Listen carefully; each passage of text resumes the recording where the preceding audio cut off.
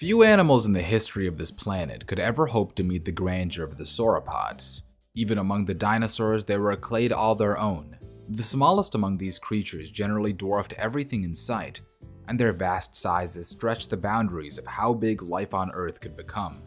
Sauropods were widespread in their heyday, appearing on nearly every corner of the globe, being tentpole fauna wherever they were found. And one place on Earth that best exemplified this order was North America. The late Jurassic period was home to a plethora of these giants, from Brachiosaurus, Brontosaurus, Diplodocus, Camarasaurus, and so on. And this rich diversity persisted into the Cretaceous, with the evolution of several new genera. But then, all of a sudden, once the late Cretaceous began, they just disappeared. Thus began the sauropod hiatus of North America. This was a period where no fossils of these great animals were found on the continent. This time lasted well into the late Cretaceous, and from the outset it seemed for a while that these dinosaurs would never again return to this continent. But then, when all hope seemed lost, in the latest stage of the Cretaceous period emerged a new sauropod by the name of Alamosaurus. This giant put an end to the hiatus, making sure there was a sauropod presence in America up until the extinction of the dinosaurs 66 million years ago. Alamosaurus, in my view, was a seminal genera in the history of sauropods, and one of my personal favorite dinosaurs. So in this video, we'll go over where it came from and how it lived in its home in Maastrichtian North America. But first, we should discuss what could have caused the sauropod hiatus in the first place. As with many events of this nature, scientists don't exactly have one concrete answer, but rather several decently supported theories. Some of these ideas are as simple as not having enough well-preserved fossils in that mid to late Cretaceous area, or the fact that other species of herbivorous dinosaurs could have posed too much competition for the sauropods, effectively kicking them out of their niche. Specifically, many researchers referred to the hadrosaurs, a group that became especially prominent during the late Cretaceous. Some evidence pointing to these dinosaurs in particular becoming competition for sauropods come in the form that many of these last pre-hiatus sauropod fossils were found next to hadrosaur bones. This theory isn't without its skeptics. The main contention comes in the form of the fact that these two animals had two different methods of feeding, so direct competition wasn't really an issue there. After all, are zebras and antelopes, for example, competing with giraffes for the tops of trees? A better point would be that competition could occur for sauropods that have yet to be fully grown, and could only access those foods hadrosaurs would also be seeking. Well, that's definitely not out of the question, but there are, as many argue, a few more highly plausible theories. These include environmental changes that led to a decline in the preferential flora for existing American sauropods, as well as fluctuations in sea level leading to a decline in habitats for the animals.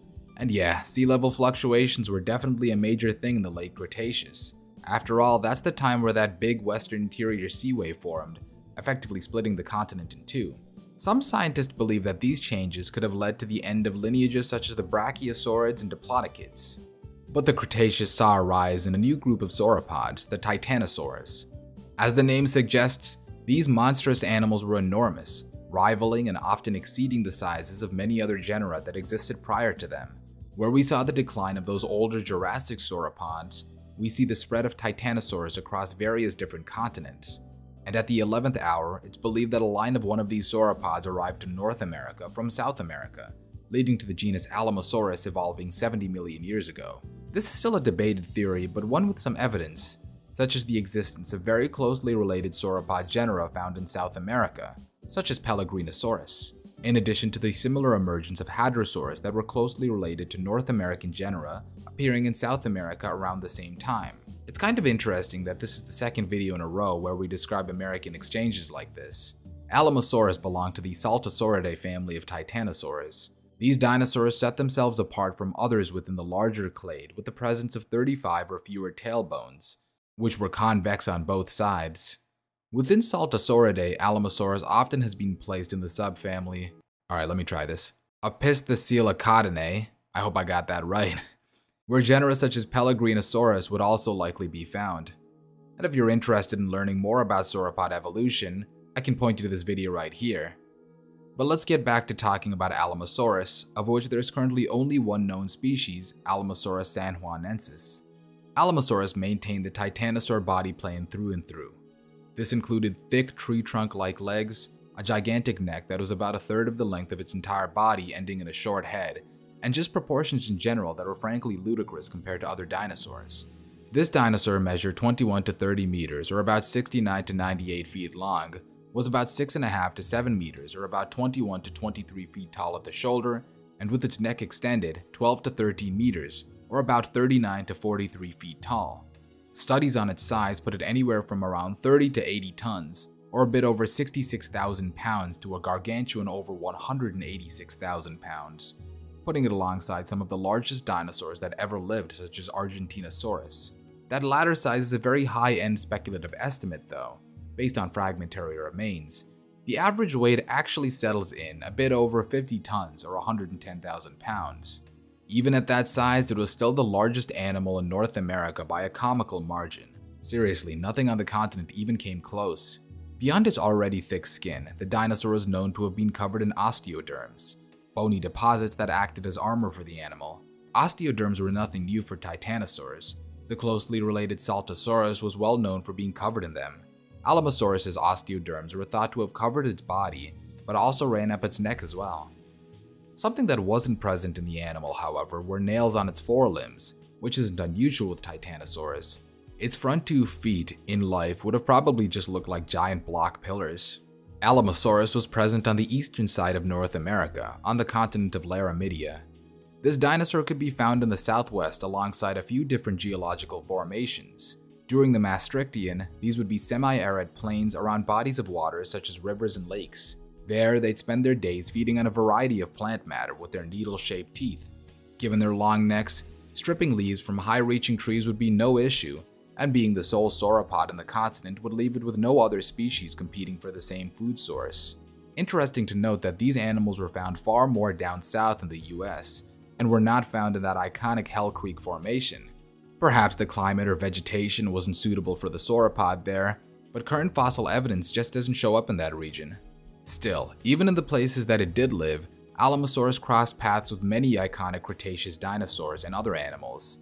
These included Triceratops and Quetzalcoatlus, as well as Tyrannosaurus rex and Tyrannosaurus macroensis, if you see that as a distinct species. Now I know what a lot of you guys might be thinking. Did T-Rex hunt Alamosaurus? Well, the answer to that is a resounding no. Most likely. As we've said, Alamosaurus was the largest animal in North America during the Maastrichtian, and would have had no predators. Not even a T-Rex could take an animal of this size. It just didn't have the tools to tackle such prey. Let's look at some other theropod groups such as Allosaurids and Carcharodontosaurids that were known to have hunted sauropods. They had sharp serrated teeth, flexible necks, and wider gapes compared to Tyrannosaurus, which allowed them to tear flesh off their prey repeatedly until the animal was weakened by blood loss, at which point they could take down their prey. Some people referred to them as hit-and-run tactics. I just call them frauds and cowards, but I'm a huge sauropod fan, so what do I know? T-Rex, on the other hand, was far more of a brute force type predator. Its jaws had an insane bite force, the strongest of any land animal to have ever lived. But while this let it take on fortified, sturdy prey like Triceratops, it wasn't nearly as effective on a giant sauropod. For one, like we said before, their gapes just weren't as large. What uses a bite force that high when you can't even get your mouth around your target?